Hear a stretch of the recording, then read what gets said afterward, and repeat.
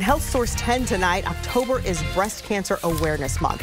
You're going to see information about raising funds for research, the latest treatments, and survivor stories. Tonight, the basics. Are you breast aware? It's more than looking for a lump. A local doctor, in fact, told me that if your skin looks like the surface of an orange peel, you should see your doctor right away. Just being a female is a risk factor. Breast surgeon Halaharvi is not just an expert, she's also a breast cancer survivor. You'll never have a day where you're not thinking about breast cancer. Thoughts not just for her own health, but also for the others who will face a disease for which there is never a zero risk. We recommend screening mammograms at age 40 for an average risk individual. For women with a family history of cancer, Halaharvi's team calls for screening 10 years earlier.